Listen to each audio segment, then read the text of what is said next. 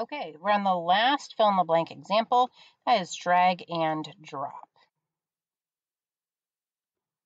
Okay, so let's do this about a couple teachers. So Mrs.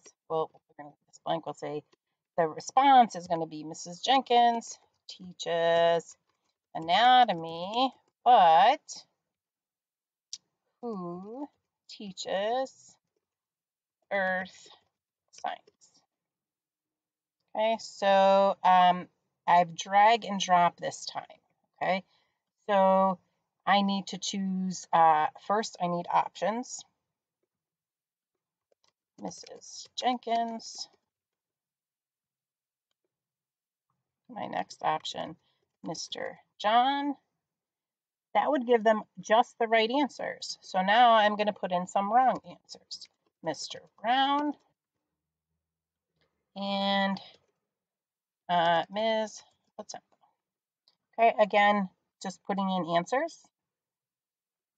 Down here, I'm going to choose the right answers, Mrs. Jenkins, Mr. John. Up here, again, I can scramble these,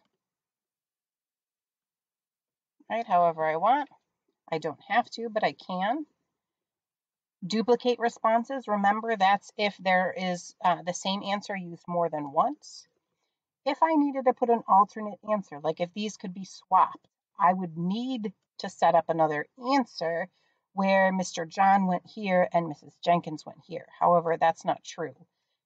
So I definitely wouldn't want an alternate answer. I'm not choosing partial match because it just has to be right.